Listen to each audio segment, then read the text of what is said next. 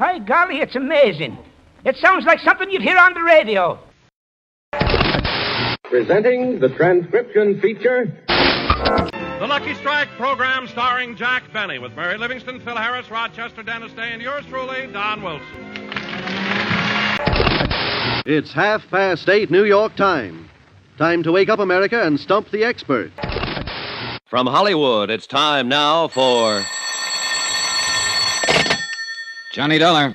Kraft presents The Great Gildersleeve. And now meet Dick Calmer as Boston Blackie.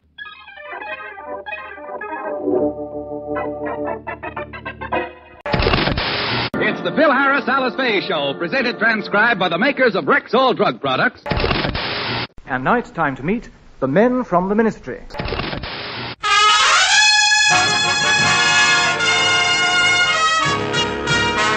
The Armed Forces Radio and Television Service presents the Bob Hope Show with Les Brown and his band of renown. And yours truly, Bill Goodwin. And now here he is, Bob Hope.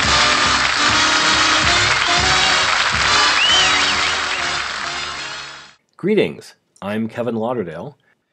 It's November, and that means it's Thanksgiving. It's really hard to find non-comedy Thanksgiving material, so usually when I do a Thanksgiving show, I do 2 comedy episodes. That's what I'll be doing again today. Time to start off the holidays, folks. First up, my favorite, Jack Benny. Talk about pink alligators. Well, pink alligators, pink elephants, these are all cliches of a person who's drunk. These are hallucinations they might have. You'll see this a lot in cartoons. Someone's drunk, and they see pink elephants. There's a whole song in the Disney movie Dumbo where Timothy the Mouse, who's had too much champagne, thinks he sees pink elephants on parade. Bromo seltzer was a hangover, heartburn, indigestion remedy. It's like Alka-Seltzer today. Abe Lyman was another popular band leader of the time. A quack medicine treatment of the early 20th century was the transplanting of animal glands into people. It was thought that the animal power would somehow transfer itself, and this would renew people's energy and vitality. This episode is from 1939, the first year of what some people called Franksgiving, a combination of Thanksgiving and Franklin Delano Roosevelt, the president, because from 1939 to 1941, Thanksgiving was not on the 4th Thursday in November. It was moved to the 3rd week in November in order to give people more time for Christmas shopping in order to boost the Depression-era economy. The official date for Thanksgiving had never really been codified into law. It was just sort of a tradition. So it was moved in 1939, as it happened, from November 30th to the 23rd. FDR had declared that the 1940 Thanksgiving would be a week early in August of 1939, but he hadn't yet said anything about the actual year 1939 until late October. Then he announced it, and all of a sudden people's calendars were incorrect. This caused all sorts of trouble with sports teams who had to reshuffle things, advertising problems. After much outcry and an official study showing that it hadn't really helped the economy, on October 6th of 1941, Congress passed House Joint Resolution 41, officially designating the last Thursday in November of each year as Thanksgiving Day. There's pop culture references to this all over the place. In the 1942 film Holiday Inn, there's an animated turkey on a calendar moving back and forth between Thursdays. There's a reference to a MASH note. Perhaps you've seen Bugs Bunny dressed as a woman, accusing some man of being a masher. Originally it meant to flirt, but it took on more the meaning of a womanizer. So a MASH note was not exactly a love letter, but more a written proposition. A little more spicy than if you sent a text, Netflix and chill. From November 19th, 1939, The Jack Benny Show. Spoilers in the title. Jack discovers he has purchased an ostrich for Thanksgiving dinner. J-E-L-L-O. The Jell-O program starring Jack Benny with Mary Livingston, Phil Harris, Dennis Day, and yours truly, Don Wilson.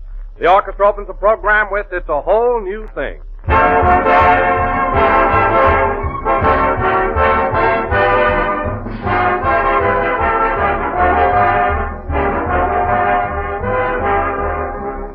Ladies and gentlemen, this is the age of research. So we've been doing a little research on the subject of Jell-O. Well, we found out that the best days of the week to serve Jell-O are Sunday, Monday, Tuesday, Wednesday, Thursday, Friday, and Saturday. Which is just another way of saying that Jell-O is always, anytime, and every time a perfectly swell dessert. For Jell-O brings you that full, extra-rich flavor. A flavor as fresh and sunny as the real ripe fruit itself. And all 6 of Jell-O's famous flavors has the same rich goodness. Strawberry, raspberry, cherry, orange, lemon, and lime. A grand, satisfying flavor that has made Jell-O America's favorite gelatin dessert. And you like Jell-O's gay, appetizing appearance, too. Its shimmering, jewel-like colors that make it look so inviting. So enjoy some tomorrow. Just be sure to get genuine Jell-O and don't accept any substitutes. Look for those big red letters on the box. They spell Jell-O.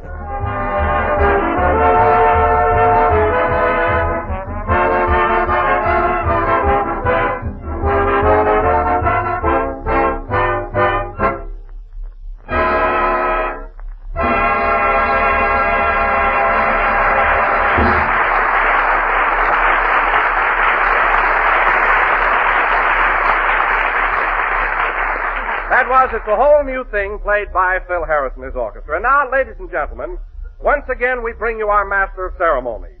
That bubbling personality, that effervescent comedian, that fizz, Jack Benny.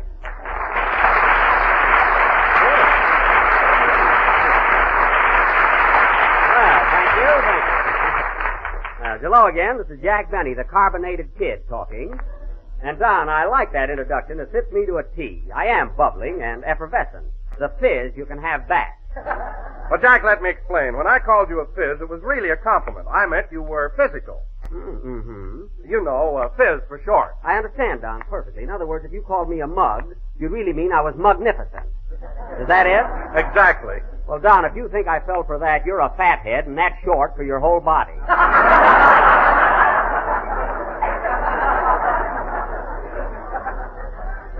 Anyway, Don, let's not get into a routine because I know how you appreciate a good story. And I heard a gag a few minutes ago that will positively put every one of your chins in motion. Oh, it's a honey. It's a good one, huh? Well, Virgil, the sound man, told it to me, and you know what a clown he is. Get this, Don. Don, I haven't even told you the story yet. What are you laughing at? Is it the one about the nearsighted old maid that buried the midget? No, heavens, no, Don. Heavens, not that one. This is a brand new story. Get this.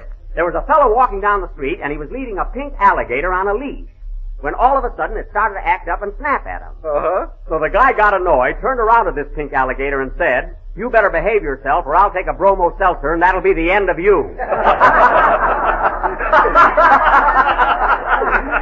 Isn't that terrific, Don? Oh, it sure is. That Virgil has a great sense of humor. Yes, Gee, that was a funny story, Mr. Benny. Oh, Dennis, I didn't see it. Did you like it? Yeah.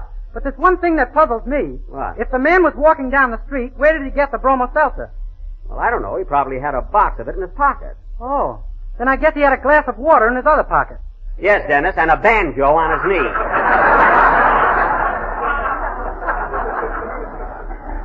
Now, don't worry about it. Say, you're here kind of early tonight, Dennis. Where's your mother? She's across the street in the bowling alley. In the bowling alley? Well, with her legs, she better watch out. Anyway, Dennis, I'm glad you're here on time tonight. Now, try and make a habit of it. You know, Jack, I can't get over that story you told me. It's silly, but I get a great kick out of it. Isn't it ridiculous? Oh, hello, Mary. Hello, Jack. What's so funny? Mary, I must tell you. Did you hear the story about the fellow that was walking down the street leading a pink alligator on a leash? Is that the one where the man said, "I'll take a bromo seltzer and that'll be the end of you"? Yes. No, tell it to me. Well, this guy was... Wait, you just told me the answer. I thought you said you never heard it. Oh, stop, Jack. That's one of the oldest jokes in the world. Mary, jokes happen to be my business. And if that was the oldest joke in the world, I'd be the first one to know it. Should I let him have it, folks? Never mind. Do me a favor, will you, Mary? Go out and come back in again. Well, gee, Jack, as long as you're telling jokes, why don't you tell a good one? I heard a gag last night that was terrific. Oh, you did, eh? Yeah. A man walked into the house and said to his wife, "It's raining cats and dogs outside." Uh-huh. And she said, "How do you know?" Mm-hmm. And he said, I just stepped in a poodle. I know where you heard that, Mary, at the Wilshire Bowl. Phil Harris has been husking that for 3 years.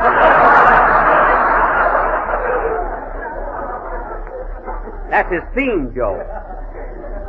You know, Don, Phil's idea of humor is really pitiful. Oh, I don't know about that, Jack. I was at the bowl one night and the people screamed at him. Sure they scream at him. Every time he finishes a gag, he has a waiter throw a custard pie in his face. That's why. I didn't see anybody do that. Oh, well, you must have been their bucket of water night. That's his idea of changing material.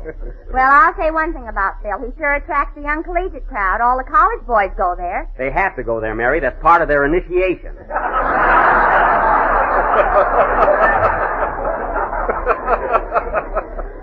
Before they can join a fraternity, they have to either listen to Harris or sleep all night in a graveyard. In a graveyard? Yes, and you'll be surprised at the number of kids around here that aren't afraid of ghosts. Yes, sir. You know, Jack, Phil sure believes in that college spirit. Look at that sign on the bass drum. Oh, yeah. Phil Harris and his collegians. Look, he spells collegians with one L. Well, he spells Phil with two, so it's all even. You know, Mary, sometimes I think that Phil... Jiggers, here he comes now. Don't jiggers me. Hello, Phil. Hiya, Jackson. What's going on? Well, to tell the truth, Phil, for the last 5 minutes, we've been talking about you. Well, a little build-up ain't never hurt nobody. No, Phil, and never done you no good, either. Your grammar is worse than Abe Lyman's, and he never got beyond block.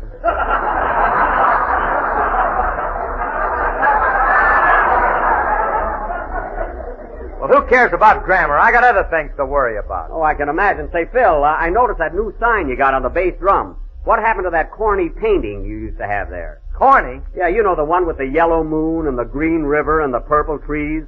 Remember that one, Mary? Yeah, he used to call it Gypsy Doodle by Rembrandt. That's the one. Whatever happened to that painting, Phil? I sold it to the Metropolitan Museum in New York. You mean the Museum of Fine Art? I don't know what they got there, but that's the joint that bought it. Phil, are you crazy? Crazy nothing. Someday that picture will be hanging in Paris, right next to the Mona Lulu.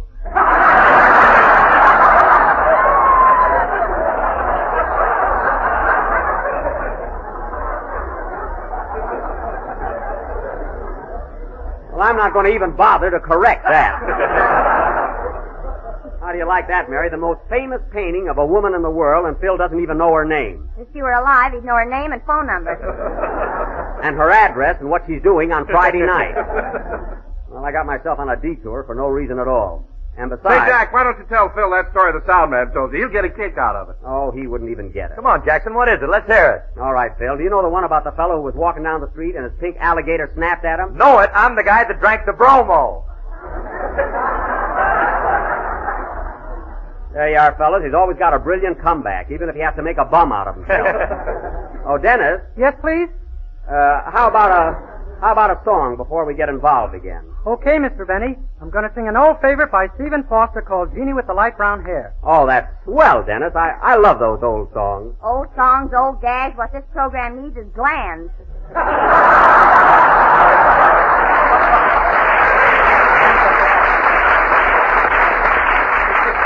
Mary, you just attend to your own little knitting. I'll handle the show. Sing, Dennis. I'm the guy that drank the bromo.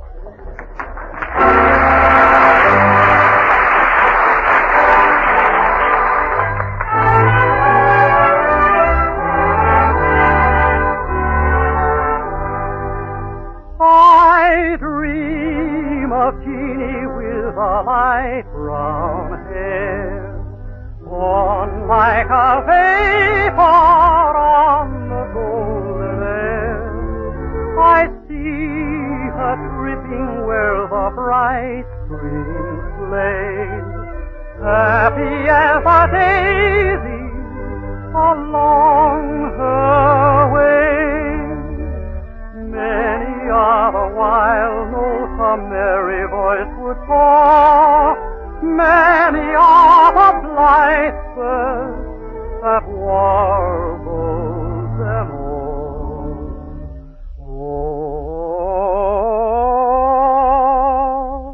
Oh, I dream of Jeannie with the light brown hair, floating like a vapor on the soft summer air.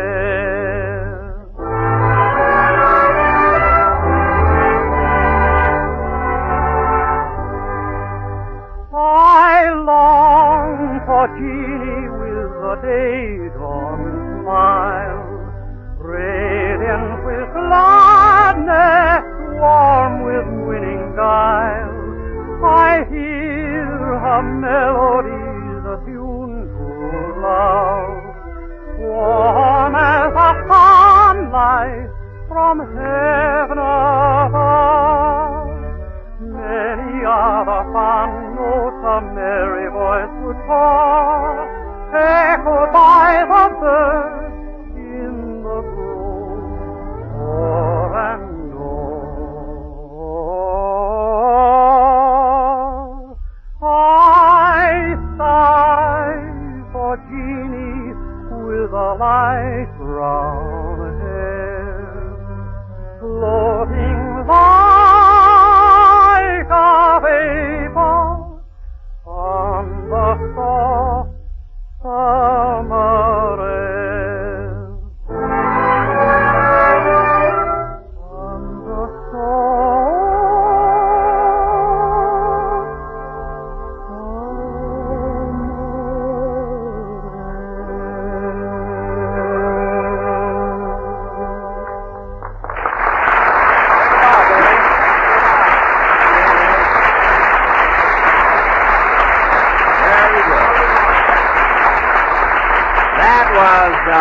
I Dream of Jeannie with the light brown hair, sung by Dennis Day. And Dennis, those old songs always do something to me. I love them. Me too.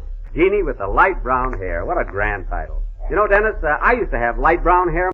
Why, Jack, from the pictures I've seen of you, I thought you had black hair. No, Don, it was brown. Sort of a russet brown. You know, just like the leaves in autumn. Well, rake 'em up and let's get on with the show.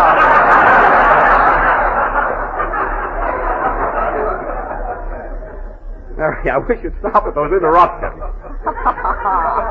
Anyway, Dennis, I noticed another thing. Your singing seems to improve every week. You're gaining poise and confidence. Well, thanks, Mr. Benny. Just think, this is your 7th week on my program. 7 weeks. Gee. Yes, sir. Am I going to get paid pretty soon?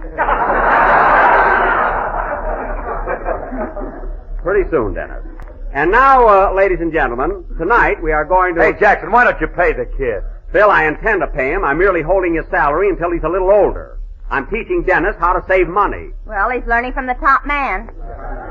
Thanks, Miss Livingston. And if I were you, I wouldn't say another word unless you rube it up on the Lum and Abner program. And now, ladies and gentlemen, tonight we are going to... Here you are, Dennis. Did you sing your song yet? Yes, Mother. Well, good evening, Mrs. Day. Good evening. Oh, Mother, you should have been here a few minutes ago. Mr. Benny told the funniest joke. It was rather good. Tell it to her, Dennis. Well, Mr. Benny was walking down the street leading a pink alligator. Oh, stewed, eh? Dude, it wasn't me, Mrs. Day. Dennis got the story all wrong. I never touch a drop of liquor. Then why have you got that red nose? Because I'm a comedian. What do you think? My tie lights up, too. This story, Mrs. Day, is about a man who takes a bromo seltzer and gets rid of a pink alligator. What's funny about that? Nothing. It's very sad. I'm crying like anything. Oh, what a dame. What's that? I said, oh, what a game. I saw UCLA play Santa Clara yesterday. It was thrilling.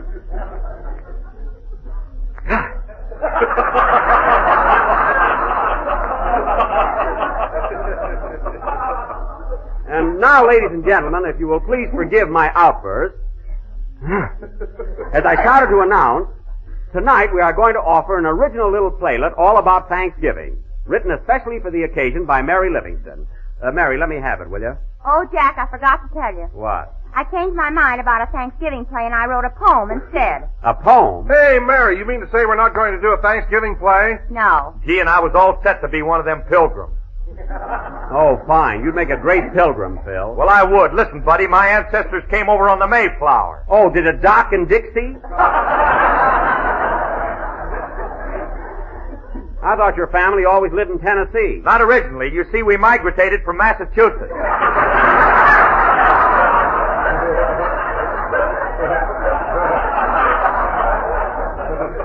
Migrated? You don't by any chance mean you migrated? All right, we moved. Forget it. Migrated. You hear that, Mary? Yeah, he put in an extra syllable in it. You're not palooling.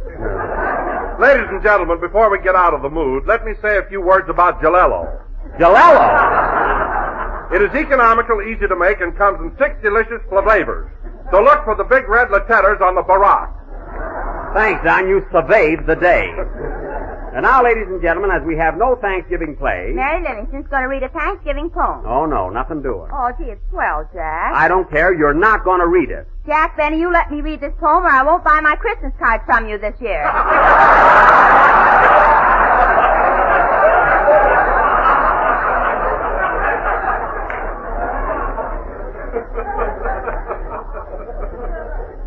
All right, a lot I make on the ones you get. You don't even have your name printed on them. Now go ahead with your poem. Okay. What's the title of it? The title is Thanksgiving. You're a little mixed up, aren't you, kid?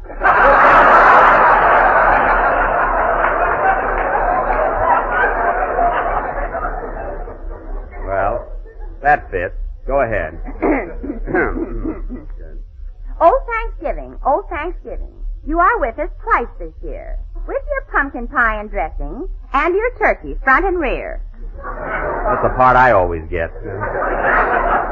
The Pilgrims planned in days of yore that you'd come once, not any more. But now you are a double feature, and we don't know which day to greet you. Greet you? That's what I said, you gorgeous creature. Now, don't be funny. Go ahead with the poem. Suppose we had 2 everythings, 2 New Year's Eves to laugh and sing, 2 Christmases, 2 Labor Days, and 2 Jack Bennies with 2 toupees.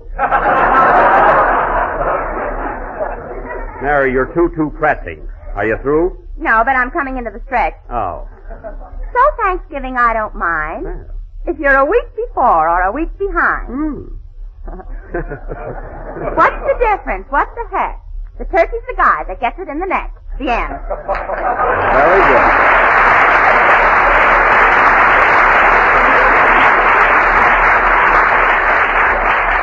Mary, that was silly, but you came through with flying colors. And now, Phil, how about a number to kind of break things up here? Okay, Jackson, what do you want us to play? Anything special? Well? You name it and we'll play it. All right, how about that number you rehearsed all morning? You know, the only one you can possibly play. Oh, okay. Hit it, boys. He asked for request yet. Hold it a minute, Phil. Come in. Mr. Benny? Yes? Are you a little mixed up on account of the 2 Thanksgivings this year? Yes, I am. Why? I was in a fog when we only had one. Goodbye. He's not kidding, folks. He's got his shoes on backwards. Play, Phil.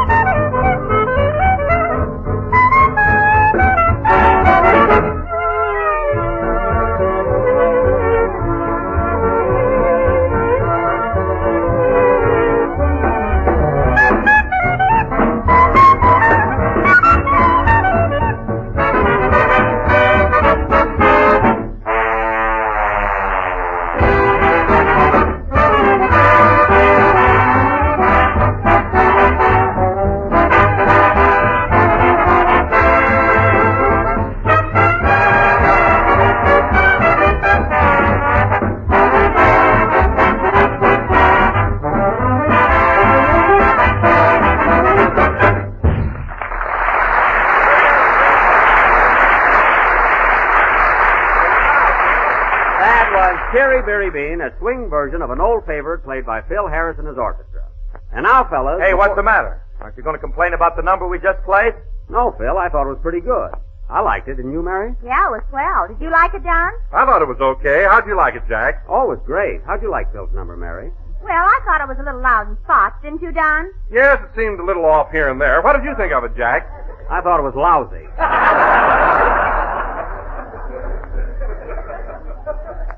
And now, fellas... Hey, what is this, a rib? Yes, Phil, we were just kidding. I thought your number sounded exceptionally good. Didn't you, Mary? Feel me out. I'm tired. Now, fellas, as I started to say a little while ago, and before I forget it, Thursday being Thanksgiving, I want all of you to come over to my house for a real old-fashioned turkey dinner. How about it? Oh, that's great, Jack. We'll be there with Dennis, this invitation goes for you also. His mother, too? Yes, Mrs. Day, my party wouldn't be complete without you. You don't sound very sincere about it. Well, what do you want me to do, send you a mash note? Glad to have you. The more the merrier. Good heavens. Say, Jack, is this party going to be like the one you gave last Thanksgiving? What do you mean? I mean, is the turkey going to be leg of lamb? Don't worry about that, Mary. This is going to be a real dinner. I've got the biggest, fattest, juiciest turkey you ever saw. Where'd you run over it? I didn't run over it. It's a live turkey. I got it in my garage right now. It's roosting on my Maxwell. That's all that car needs.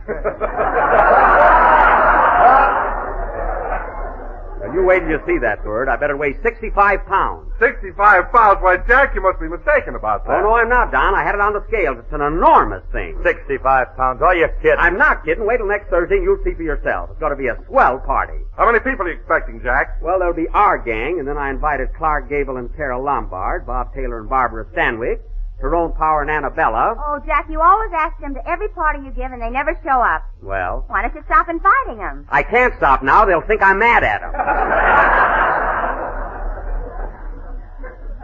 You know how it is. How can they be mad at you when they don't even know 'em?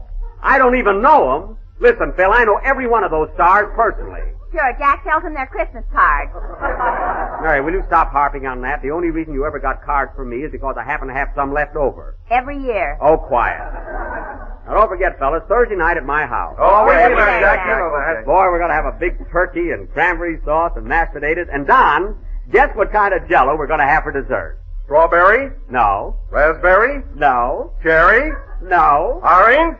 No. Lemon? No. Give up? Yes. Lie.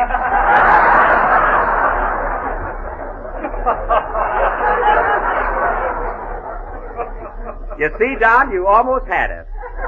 There's a kindergarten commercial if I ever heard one. Never mind, that's what we're going to have. Now look, kids, if I don't see you again before Thanksgiving, be sure and be at my house by 7 o'clock sharp. And don't eat a big lunch so you'll really enjoy the turkey. I'll take it. Hello? Hello, Mr. Penny, this is Rochester. All right, what do you want? Well, boss, I just heard you talking about a big Thanksgiving party Thursday night. That's my night off. I'm sorry, Rochester, but you'll have to work. You can take a day off some other time. I can get my twin brother to take my place. I don't want your twin brother. Well, he looks just like me. I don't care if he does. I want you to be at my house on Thursday night. How about me in spirit and my brother in person? Rochester, don't try any tricks. I can tell the difference between you and your twin brother. That's more than this gal can.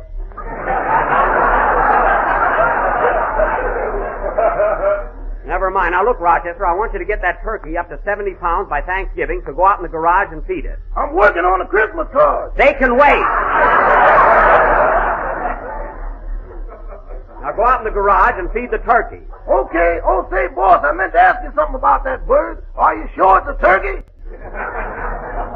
What do you mean, am I sure it's a turkey? Well, I went out in the garage a few minutes ago and she laid an egg as big as a cantaloupe. As big as a cantaloupe? What are you talking about? Not only that, but every time I go in there, she sticks her head in a bucket of sand.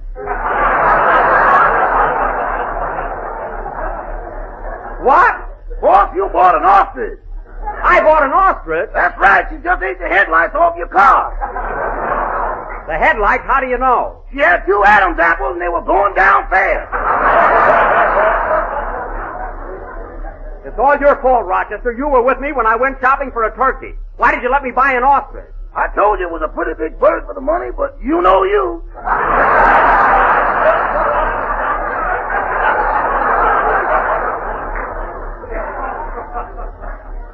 I guess there's nothing we can do about it now. Isn't that awful? I got a polar bear in the guest room and an ostrich in the garage. And mice in the pantry. Let's move out.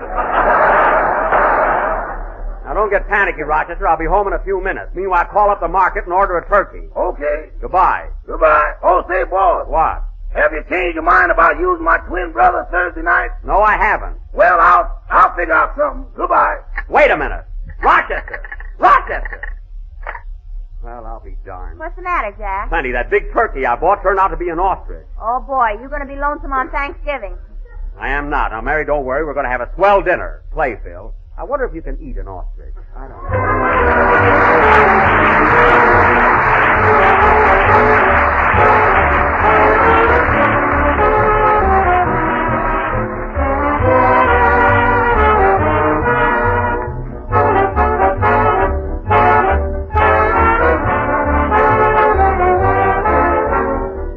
This year, some folks are celebrating Thanksgiving on the 23rd of the month, others on the 30th. Well, either way, I'd like to offer a suggestion in regard to your holiday menu. For dinner, of course, there'll be plum pudding or pumpkin pie, but later on in the evening, when supper time comes, bring the day's feasting to a fitting close with a truly out-of-the-ordinary dessert. A shimmering dish of golden lemon jello. Now, there's really a luscious-looking dessert, ladies and gentlemen. A grand treat full of the ripe, tingling flavor of juicy lemons fresh from the trees and glowing with the warm color of sunshine. And you can serve it in shapely molds garnished with fruit, nuts, and maraschino cherries. Or it can be sliced into dainty cubes, tumbled into parfait glasses, and topped with snowy whipped cream. Either way, it adds up to a mighty slick dessert that will catch every eye and capture every taste. And that goes for all the rest of Jell-O's 6 delicious flavors. Strawberry, raspberry, cherry, orange, lemon, and lime. Jell-O, remember, is a light dessert. Just the thing to appeal after a heavy midday meal. And it's quick and easy to make and Mother will appreciate it after cooking a big Thanksgiving dinner. So order genuine Jell-O from your grocer tomorrow.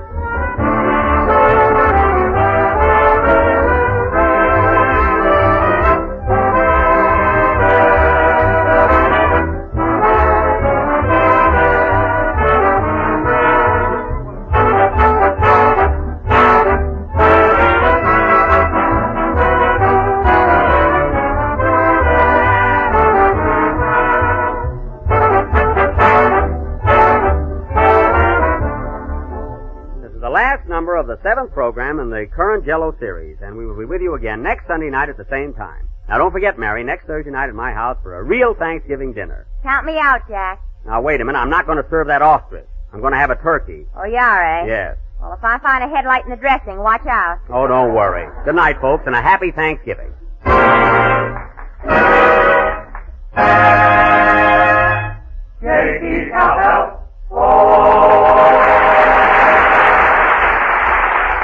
Here's news. Every Tuesday night, the Aldrich family is on the air, starring Ezra Stone as Henry Aldrich, that lovable hard luck kid. Consult your local newspaper or radio guide for time and stations, and be sure to tune in on the Aldrich family next Tuesday night. Bluebirds in the Moonlight is from Gulliver's Travels. This is the National Broadcasting Company. The Great Gildersleeve was always good for a holiday episode filled with contemporary references. This time it's November of 1942, so we're almost 1 year into World War II. There's lots of limits on what's available, and rationing is in effect, particularly gasoline rationing.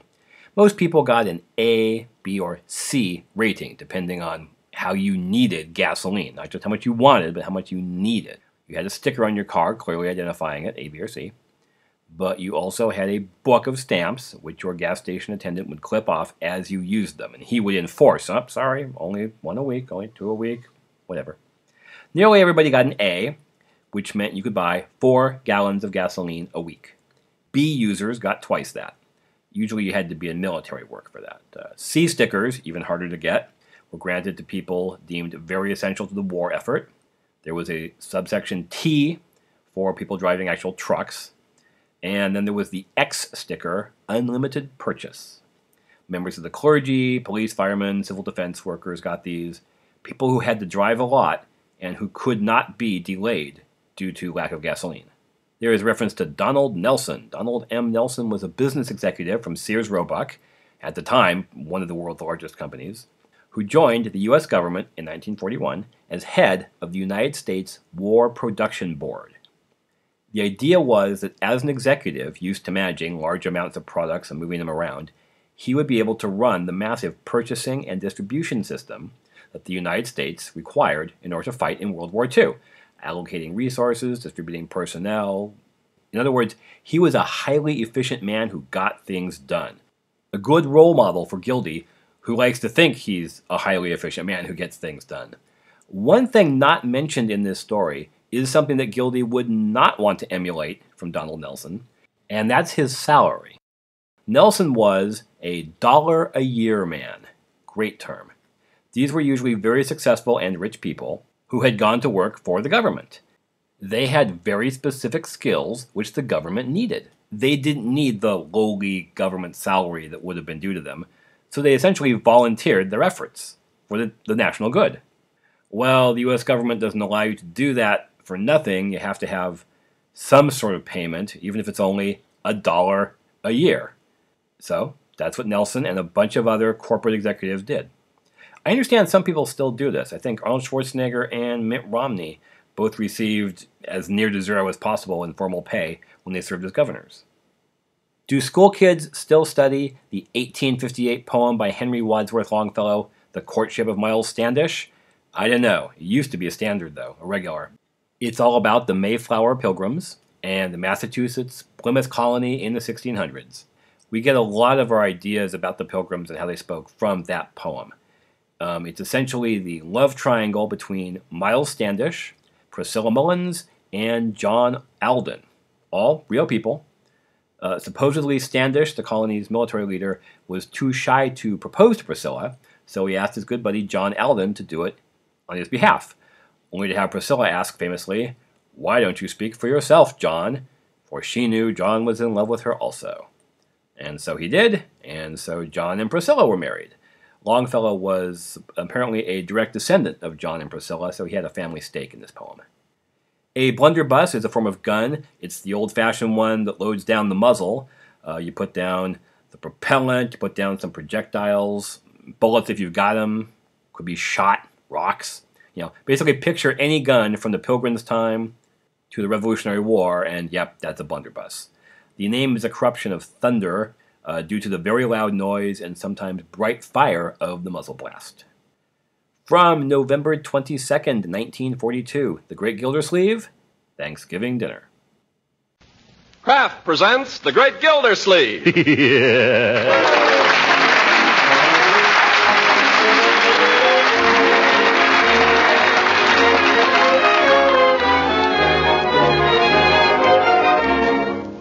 The Kraft Cheese Company, who also bring you Bing Crosby every Thursday night, present each week at this time Harold Perry as The Great Gildersleeve, written by John Whedon. We'll hear from The Great Gildersleeve in just a moment. These days it's pretty difficult to get the variety of foods you used to get. That's why you should make the plentiful foods you can get as appetizing as possible. Now, one easy, economical way to make foods taste better is to use delicious Parquet margarine at the table and for cooking, too. First of all, of course, Parquet margarine is a perfectly delicious spread for bread or toast or rolls. And next, Parquet margarine is a tasty seasoning for potatoes and all hot vegetables. Parquet margarine makes cookies and pastries taste better, too, because it's a real flavor shortening, not bland and tasteless as some shortenings are. And lastly, you'll find Parquet adds tempting extra flavor to pan-fried foods. Yes, you can make everyday foods taste better when you use Parquet. Remember, too, it's a nourishing energy food that contains vitamin A. So ask your dealer tomorrow for wholesome, economical Parquet, P-A-R-K-A-Y, Parquet margarine made by Kraft.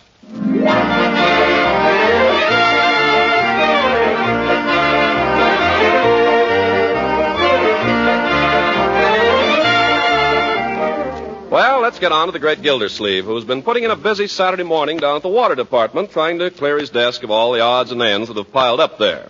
As we join him now, we find him almost down to the blotter and feeling pretty good about it. Action, yes, action. That's the keynote today, Miss Fitz. And you have accomplished a great deal this morning, Mr. Gildersleeve. Yes, sir. Never put off till tomorrow what you can do today. I try not to. Procrastination is the thief of time. There's a letter here. Time and tide wait for no man. This woman wrote in 2 weeks ago. For want of a nail, the shoe was lost, Miss Fitch. Action, that's the thing, action. Mr. Gildersleeve, are you going to answer this woman's letter? What does she want? Action. Sure. Well, let's see the letter. She says she wrote in 2 weeks ago and never got an answer. Oh, yes, I remember this. Take an answer. Very well. Dear Madam, in reply to your recent letter regarding a kneel in your bathtub, we wish to thank you for calling this to our attention. After a thorough investigation of the matter, we wish to report that it would have been impossible for the said eel to have gained access to your tub through the faucet, as all our water is carefully filtered, and furthermore, standard plumbing fixtures are too small to accommodate an eel of the dimensions you describe. We can only suggest that the creature either crawled up the drain, in which event your attorney should get in touch with the Department of Public Works, not us. Or possibly it was placed in your tub by an enemy. While it's out of our department, we'd suggest that a stopper kept in the tub at all times should prove an effective precaution against eels in the future. Failing which, we'd advise a closer check on your friends. Very truly yours, Throckmorton P. Gildersleeve, Water Commissioner. You got that? Yes, Mr. Gildersleeve. That ought to hold her. What's next? Well, I don't know whether you want to do anything about this. Let's have it. Action, Miss Fitch. Let's clear the decks here. Very well. This is no time for bottlenecks. No. You'll notice that in every photograph of Donald Nelson, there's not a single paper on Donald Nelson's desk. That's the only way to be an executive. Do it now. Strike while the iron is hot. Come. What have you got there? A 6-month reminder from your dentist. You. Well, suppose you put that in the deferred file. That's where it came from. You're a hard woman, Miss Fitch. All right, call up the dentist and make an appointment for Monday. Good. For Leroy. Come on, let's get on here. Time's a-wasting. Have you got the application for my bee gas ration? Yes, it's right here. Oh, I must remember to get that in this afternoon. It's all filled out. All you have to do is sign it. I better check it over. Let's see here. It says, occupational use of the vehicle. If vehicle is used for driving between home and fixed place of work, in the principal occupation as stated in items 4 and 6 above, answer all questions in Part A below.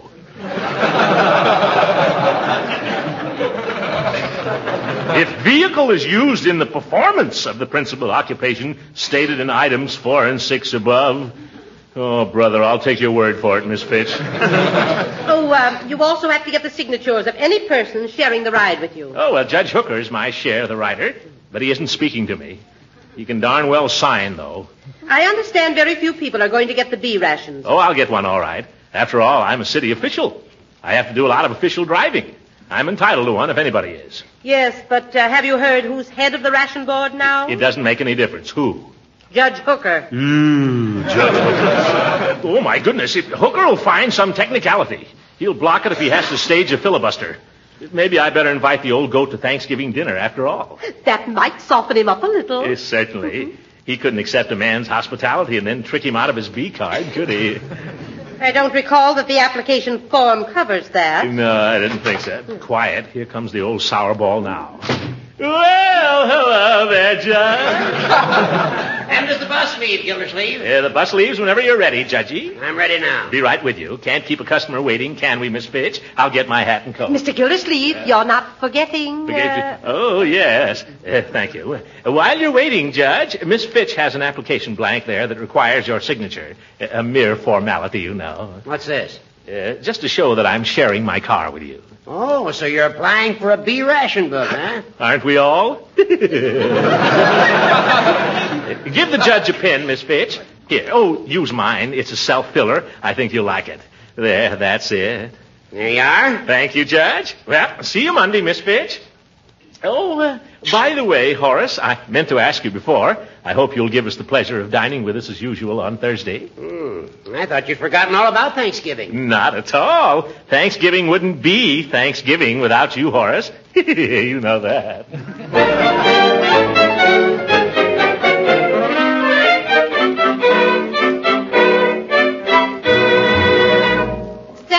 Leroy, now while I fit this. I feel like a sissy in this fool outfit. This is the kind of clothes the Pilgrims wore, and they were no sissies. Yeah, but they didn't have to wear them in front of a whole auditorium full of people.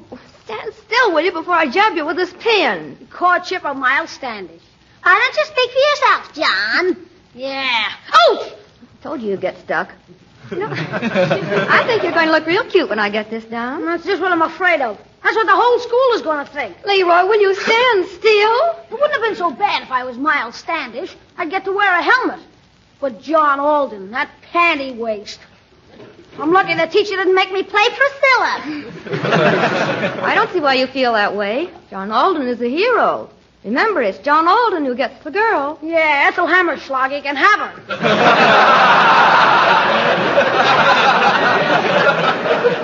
Hello, Uncle Mort. Well, hello, Marjorie. And Leroy. Hello. Well, look at our little pilgrim.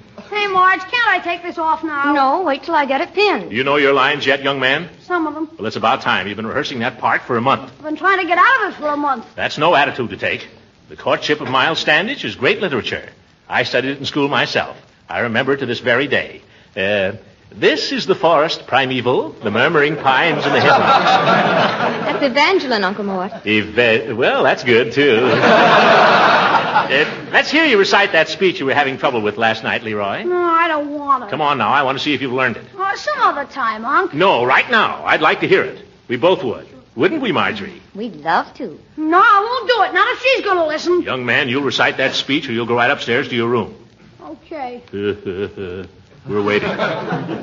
Let's see.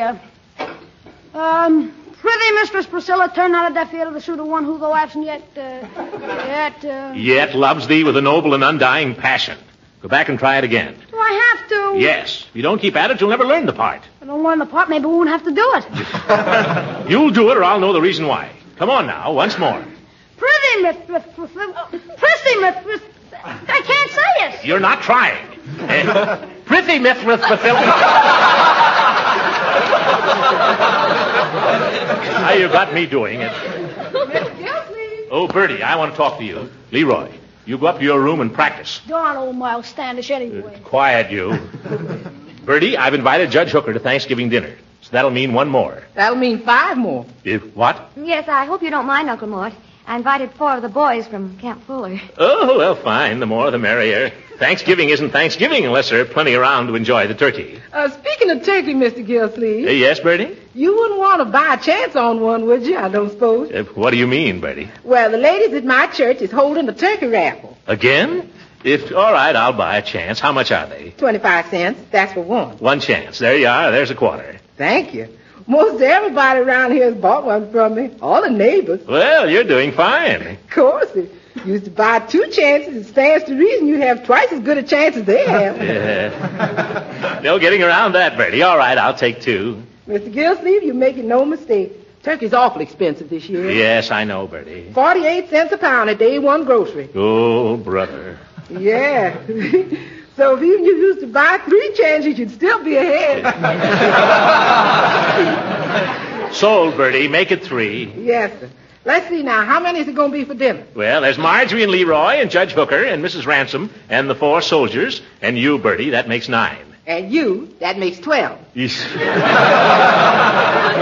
yes, me.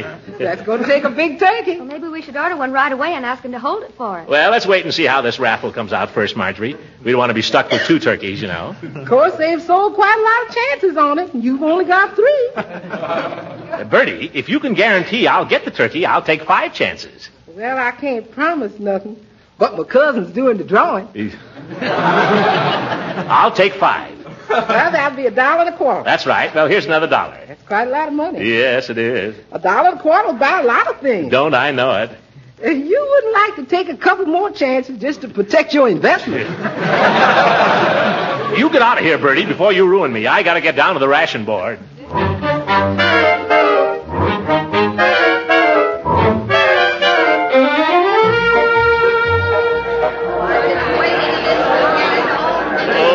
Look at that crowd. Pardon me, could somebody tell me whether this is where you get B ration books? No, this is where you don't get them. Yeah, wise guy. Madam, would you mind? You can't shove in here. I'm not trying to shove in. End of the line. End of the line. I've been waiting here since 2 o'clock, and you come trying to shove in. Yeah. Madam, I was merely trying to ask a civil question. End of the line, Bud. Just a minute. Who do you think you're pushing? Well, who do you think you're pushing? Well, who do you think you're pushing? By George, if you weren't wearing glasses... Well, I'll take them off. There. You look worse. Put them back on.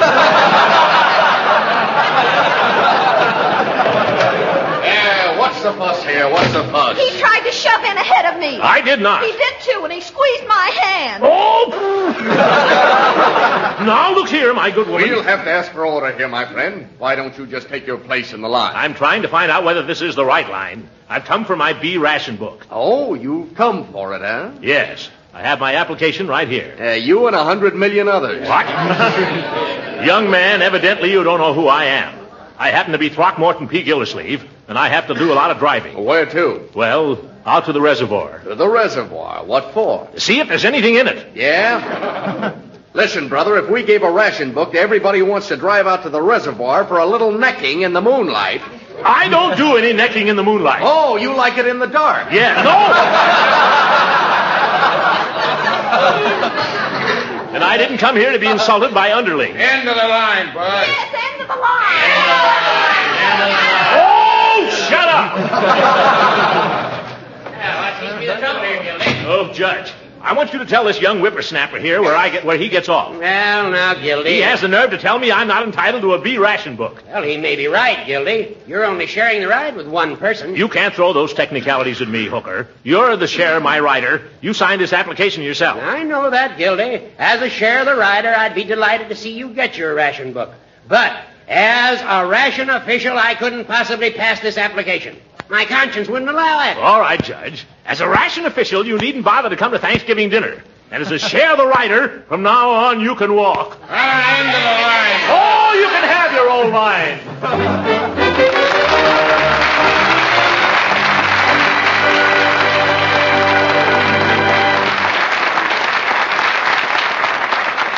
The Great Gildersleeve will be with us again in just a few seconds. If you're troubled with a food budget that's hard to keep in line these days, just remember this. There are any number of wholesome, good-tasting, nutritious foods that can help you keep your food budget down. Now, one such food, surely, is Parquet margarine, Kraft's delicious spread for bread, because it's good-tasting, economical, and nutritious. Parquet margarine's flavor is something pretty special. Thousands know it as the margarine that tastes so deliciously good. And just as important, Parquet margarine is an economical source of food elements that your family needs. Yes, wholesome, nourishing Parquet margarine is one of the best energy foods you can serve. And year-round, every pound of Parquet contains 9,000 units of important vitamin A. Yes, it's wise to economize with Parquet margarine. It's delicious, nutritious, and thrifty. So buy Parquet margarine tomorrow. Just ask your food dealer for Parquet, P-A-R-K-A-Y. Parquet, the margarine that's made by Kraft.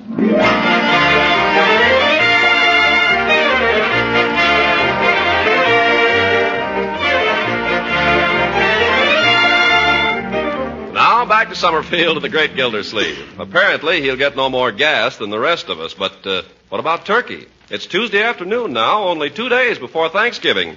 And we find our hero checking last-minute details with Marjorie. What about those 4 soldiers, my dear? Are you sure they're coming? Oh, yes. I had a note this morning from their commanding officer. They'll arrive at 12 o'clock sharp in a jeep. A jeep? Mm-hmm. Oh, brother, what an appetite they'll have. I'll have to run around the house a couple of times to get myself up to concert pitch.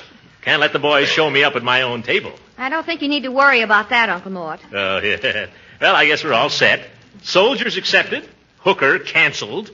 Mrs. Ransom's coming, isn't she? Well, you invited her, didn't you? No, I thought you'd take care of that. You're the lady of the house. Oh, but I thought you'd want to. Oh, dear, and I went over there this morning to borrow a roasting pan for the turkey and never said a word about it. What must she think? Oh, this is terrible. This is awful. I'll run over there right now. Serves right. She's made other plans. A fine thing. Borrow a woman's roaster and then not invite her to dinner. Oh, my goodness. Oh, Mr. Gildersleeve. Leela, I've come to explain. I don't know what there is to explain, I'm sure. May I come in? Well, I'm rather busy. Just for a moment. Well. Leela, of course you're coming to Thanksgiving dinner Thursday. Well, I'm hardly in the habit of going to places to which I've not been invited, Mr. Gildersleeve. But you are invited. You've been invited all along. There was a mix-up, that's all. I thought Marjorie had asked you, and Marjorie thought I had. How do I know? How do I know you're not just inviting me for my roasting pan? Leela, when I thought of inviting you, nothing was further from my mind than a roasting pan. Oh, you say those things, but you don't mean them. It's the truth. You were the first one on my list, Leela. Was I, Throckmorton? Sure enough. Yeah, sure enough. Oh, but I'm afraid I couldn't accept at this late date. You see, I've had all these other invitations. Oh. If I turned them down now, I know they'd be heartbroken, much as I'd like to have dinner with you. We're having a 20-pound turkey. Well, I love turkey, but I'm afraid I can't. I'll save you the white meat. No, don't tempt me now. I'll save you the wishbone. We can make a wish on it. What would you wish, Throckmorton?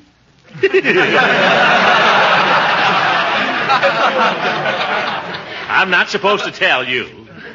Well, I don't know that I could trust you with a wishbone. And anyway, I've promised these other people. But you've got to come, Leela. Marjorie and Leroy will be terribly disappointed if you don't. So will I. So will Bertie. So will the Army. The Army? Yes, we're having 4 young lieutenants to dinner, too. Throckmorton, why in the world didn't you say so? You mean you'll come? Will I? You're too good to me, Leela.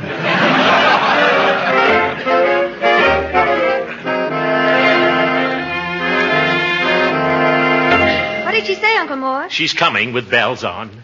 I wouldn't put it past her. Uncle Mort, can I borrow your shotgun? No, Leroy, certainly not. Why? I'm supposed to bring a gun to school tomorrow. What kind of a school are they running? A reform school? No, Miles Standish has got to have a blunderbuss. A blunderbuss. Here's your pilgrim suit, Leroy. I pressed the collar, so don't mess it up. Oh, put it on, Leroy, and show Uncle Mort how nice it looks, not finished. Oh, no. Go ahead. You look real nice in it. I look like a sissy in it. You look better than you do in that Mickey Mouse sweatshirt you wear all the time. Yeah, and cleaner, too. Put on the pilgrim suit, Leroy. Oh, Your sister worked hard on it. It won't do you any harm to put it on once. Go ahead. Okay. I'd like to meet that guy Longfellow. Yeah. Well, Bertie, you think we're going to have enough turkey for all these people Thursday? I don't know, Mr. Gildersleeve. Let's see now. We've got 4 soldiers, and the 4 of us here, and Mrs. Ransom. What about Judge Hooker? Judge Hooker is an ungrateful old goat. Never mention his name in this house. Excuse me. I didn't know it was like that again.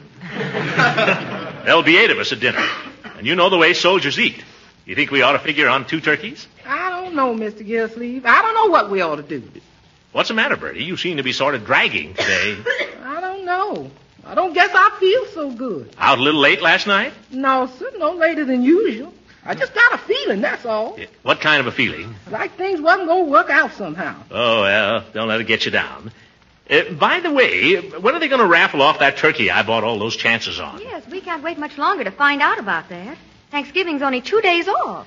I was thinking, Mr. Gildersleeve, how would it be if we had a nice ham instead of a turkey? Bertie, are you hiding something from us? No, sir, I ain't hiding nothing. Except they had that raffle last night. Oh. You came close, Mr. Gildersleeve. You came mighty close. The winning number was 61, and you had 62. But it still leaves us without a turkey. Well, sort of. Oh, well, if you gamble, you have to expect those things. We better order a turkey right away, though. Yes, we can't invite all those soldiers to come 20 miles for Thanksgiving dinner and have no Thanksgiving dinner. Well, I'll go call up the market and reserve one. That's just the trouble. What do you mean? I called up the market, and all the turkeys is reserved. You mean they won't sell us one? Butcher says there ain't a turkey left in Summerfield. I don't know what's the matter. Last week, no pot roast. This week, no turkey. We've got to have a turkey. We've invited all these soldiers. We've invited Mrs. Ransom. We've got to find one. But where? Don't ask me. All right, Unc. How do you like it? Like what? The pilgrim suit. Oh, forget the pilgrim suit. We just lost our turkey. No turkey? No turkey. How do you like that? Well, it looks like we'll all wind up eating turkey sandwiches at the drugstore. Yeah. Some Thanksgiving. The drugstore. Maybe Peavy's got a turkey. Hold everything, kids. I'll be right back. I'm going to the drugstore.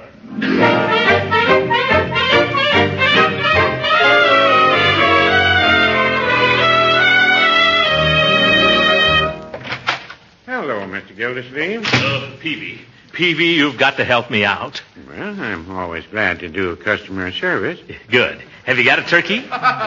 What was that again? Have you got a turkey? A turkey? Well, now, I've had people come in here and ask for some strange things, but this is the first time I've ever had a request for a turkey. But never mind that. Have you got one? No, Mr. Gildersleeve. Turkeys are one thing that I don't carry. I'm sorry. Have you tried the meat market? Of course I've tried the meat market. Why do you think I came in here? I wondered. Now, just a minute, Peavy. You serve turkey sandwiches at your soda fountain, don't you? Yes, we do serve a turkey sandwich. You can't make a turkey sandwich without a turkey, can you? Well, now, I wouldn't say that.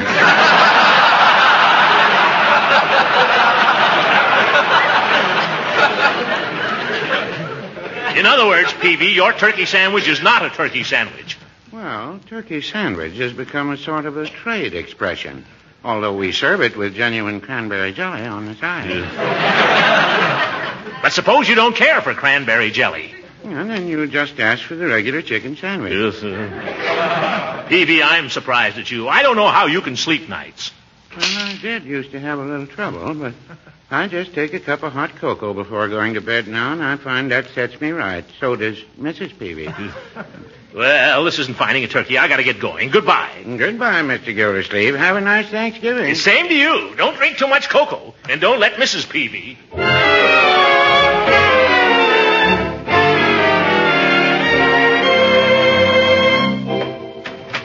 Any luck, Uncle Mort? Not a bit, my dear. I've been everywhere. It's no use. The Army's picked the place clean. There's not a single turkey left. Maybe I should warn those boys at camp.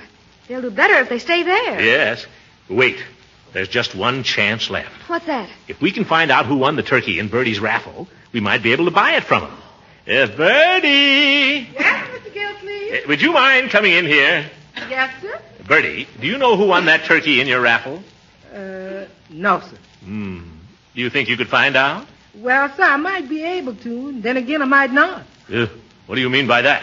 Well, if I was to find out who won, you might not like it. Come clean, Bertie. What bush are you beating about now? Do you know who won the turkey? Yes. Well, why didn't you say so? Who is it? Well, you said never to mention Judge Hooker's name. Oh!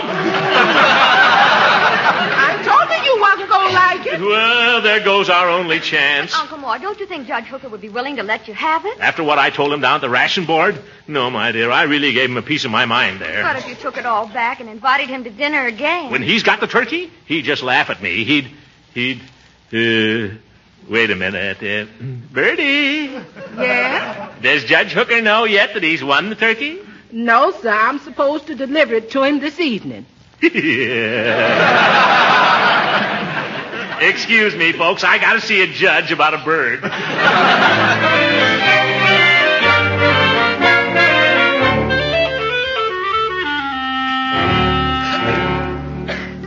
Horace, I've come to ask your forgiveness. You come to the wrong place, Gildersleeve. That's a cruel attitude, Judge, but I don't blame you for taking it. You behave like a boor, Gildersleeve. You're right, a big boor. In front of a whole lot of people, too. Yeah. I could kick myself when I think of it. Well, we all fly off the handle sometimes. There was no excuse for it, doing a thing like that to my old friend. Well, Gildy, of Horace, you may think me a sentimental old fool, but we've been pals for a good many years now, haven't we? Off and on. Yes, Gildy, we have. Off and on.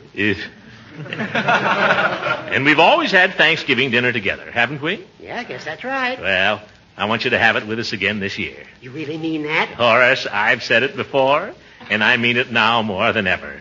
If you don't come to Thanksgiving dinner, it just won't be Thanksgiving dinner. Well,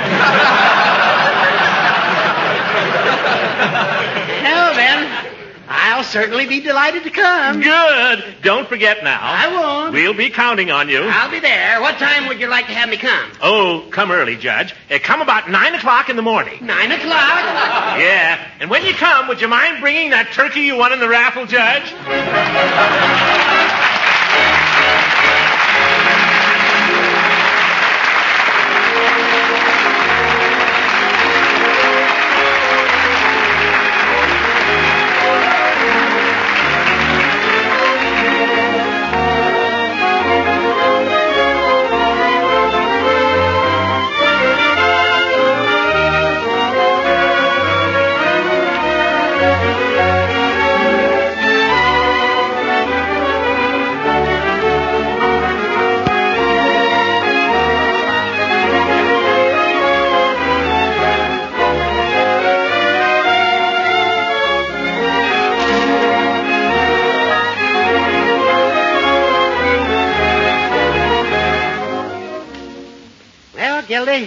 I've got to be going. But it's been a mighty pleasant day. Oh, stick around, Judge. The evening's young yet. No, I've got to get an early start in the morning. But I don't know when I've had a finer Thanksgiving. Well, it was your turkey, Judge. Yeah, I share my turkey, you share your car. That's the spirit today. Yeah, and the good spirit, too. It brings people together, Judge. Yes, it does, Gildy. I'm sorry we had that misunderstanding down at the ration board. As a matter of fact, you're probably entitled to a B ration. You use your car for official business. Well, I don't want a B book. What? No, I've been thinking about it, Horace. It seems to me the spirit of rationing is to get along with as little as you can, instead of grabbing all you can get. You're absolutely right, Gildy. And I'm glad to hear you say it. You're a credit to the community. Well, thank you, Horace. And you may rest assured that even though I've only a humble A ration, my car will still be at your service at all times. You mean that, Gildy? I do indeed. That's fine. I've got to meet a train at Moore's Junction at 6 o'clock tomorrow morning. Good night, Gildy. Good night, everybody.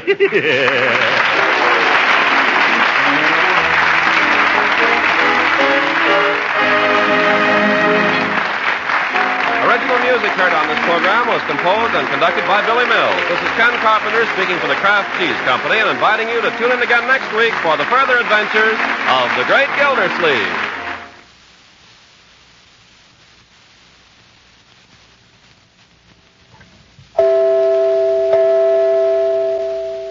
Ladies, when you want to make good macaroni and cheese, get a package of Kraft Dinner.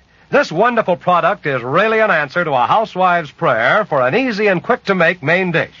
It takes only 7 minutes cooking time to fix delicious macaroni and cheese with Kraft Dinner. Put the macaroni that's in the package into boiling water and cook rapidly for 7 minutes. In just that short time, you have fluffy, tender macaroni all ready for the cheese goodness. So you take the package of Kraft Grated, which comes with Kraft Dinner, and sprinkle it on the macaroni, stirring the delicious cheese flavor through and through. That's all there is to it. Your macaroni and cheese is ready to be served. And once you've prepared it this way, you'll never want to go back to the old-fashioned way of baking it. Not when Kraft Dinner gives you such tempting macaroni and cheese in just 7 minutes. Why not try it tomorrow? Just ask your dealer for a package of Kraft Dinner. It's so convenient, so economical, and so good. This program reached you from Hollywood. This is the National Broadcasting Company.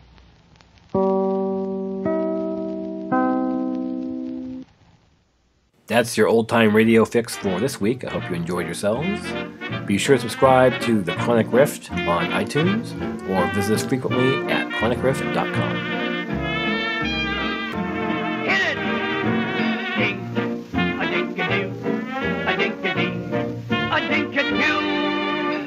What a voice. What a voice. Simply means H. A dink-a-doo. A dink-a-dee. Good night, folks. Signing off.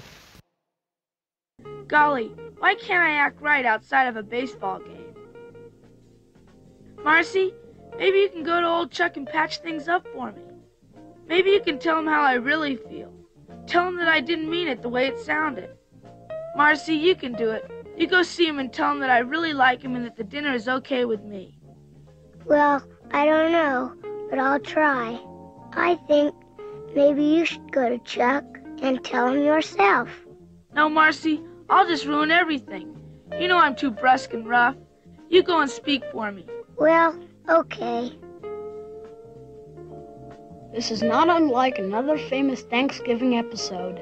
Do you remember the story of John Alden and Priscilla Mullins and Captain Miles Standish? This isn't like that one at all.